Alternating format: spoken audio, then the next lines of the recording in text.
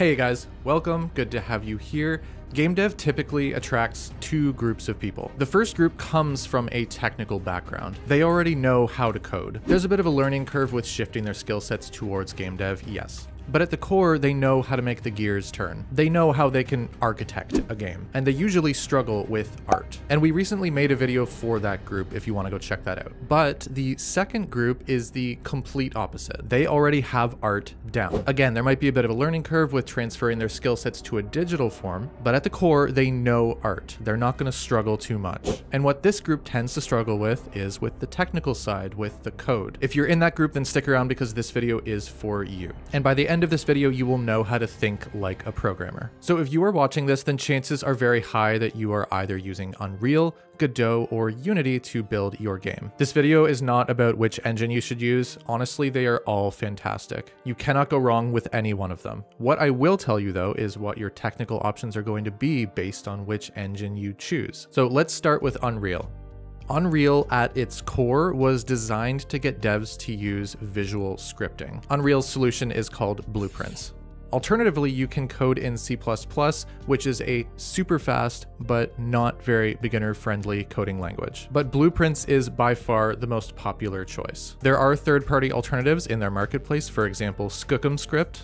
I think I'm saying that right. So if learning to code is something that you're struggling with, then learning to code C++ is probably not going to be your fastest solution. So your best options here are probably either to use Blueprints or some third-party application. And if you want to use Unreal, then you'll just need to do a little bit of research to see which choice is right for you. But what you will find is that the most documentation and the most amount of tutorials available online will be using Blueprints. So you have the most resources available to you if you use Blueprints. Now, Godot does not have a built-in visual scripting solution anymore. Although to my surprise, it actually does have an asset store called the Godot Asset Library, and it's not nearly as extensive or as commercialized as Unity or Unreal's asset stores, but it has been steadily growing for years. So there might be some visual scripting solutions already available on there. But again, if learning to program is something that you struggle with, then sticking with the most popular approach is going to give you the most resources to allow you to learn. So what Godot supports is their own scripting language called GDScript. It also supports C#,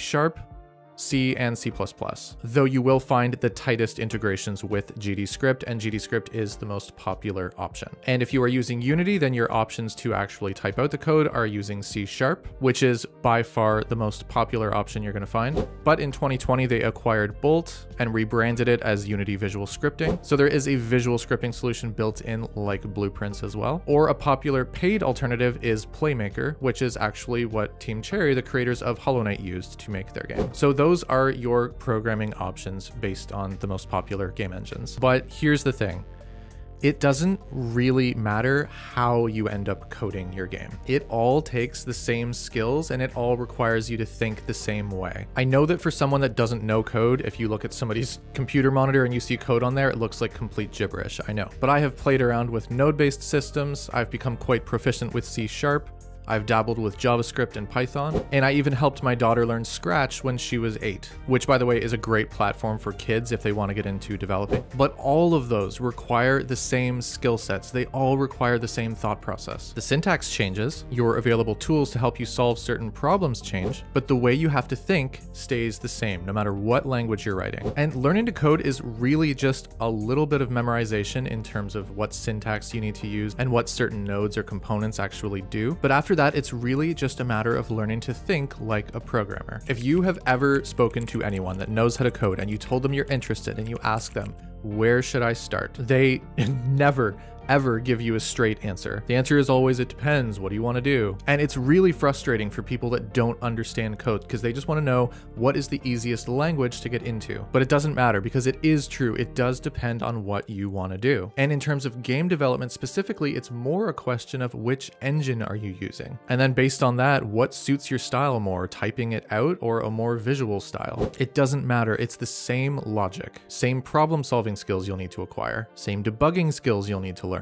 This is why programmers have almost no trouble picking up more than one programming language. When you know one, you are never starting at ground zero again. So if you are currently in a place where you feel like you truly suck at coding, then there's no getting around this one thing. It doesn't matter whether you use natively what your engine just happens to use. It doesn't matter whether you use the most popular option for your engine, or if you go to the asset store and you buy yourself something that's supposed to make it really, really easy. You're still gonna have to learn to think like a programmer, and this does take practice and time. What I'm about to say, I don't think it can be stated enough, because if you go online and you go to some Discord server or some Reddit thread or some forum somewhere, you are inevitably at some point going to come across some code that you do not understand in the slightest, even though it's written in the language that you do know how to code in. And when you are constantly coming across stuff like that, it's going to make you feel like you don't know anything. However, here is the reality of the situation. This is the thing that actually matters. For the end user, meaning the people who are going to play your game,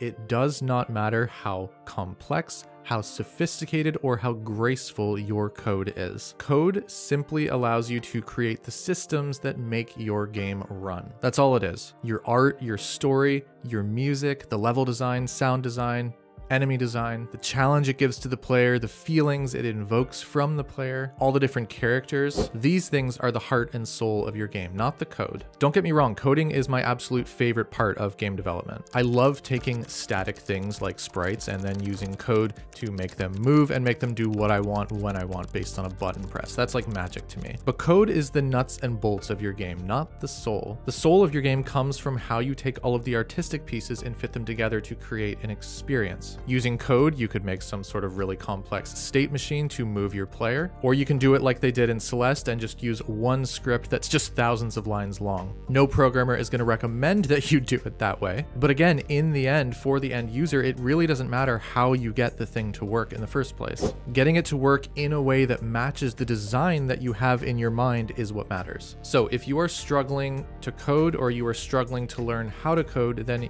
here's the best piece of advice that I can give you. And it's very simple. You're gonna break the tasks that you need to accomplish down to their smallest possible micro state. You might end up having dozens of tiny little things you need to do just for one very simple thing in your game. But you will know that you did it right if those steps are small enough that you can Google how to do them if you don't already know how. Let's take a really simple example. Maybe you want to make a run and gun game like Mega Man or Cuphead. Let's say you've never done this before and you're just trying to code the shooting behavior. So what needs to happen in order for your player to actually shoot a bullet? The player presses a button, the character moves up its arm, a bullet gets spawned into the game. That bullet should be rotated in the direction that it's facing, and it should also move in the direction that it's facing. A sound should play and maybe some particles or some screen shake. That bullet needs to damage enemies that it touches. Maybe it explodes or shatters when it makes contact with a wall. And now the shot is done, so the character puts its arm back down. That's one very simple thing in a game, but when you actually break it down into its individual steps like that, it's actually really simple. First, you ensure that your input is getting picked up properly. Maybe you just print a message to the console that says shot fired. Then you get the player animating the shot. Then you spawn in a bullet where the player fired. It doesn't move yet, but you're still on the right track. Then you play the sound and the particles and the screen shake. Get the bullet rotated in the right direction. Get the bullet moving. Get the bullet checking for collisions, right? It's just one really simple, small step after the other. Any of those things that I just mentioned, you could go on Google and ask how to do it in whatever engine you're using. Learning to code takes patience and resilience. But if you're already a talented artist, then you already have patience and resilience. Learning art is a beast. You've already climbed this mountain. You just have to do it again for a different skill set. And if you happen to struggle with code and art, then no worries. You just have a little more to learn. Doesn't matter. You got this. That's all I got. See you next week, guys. Bye.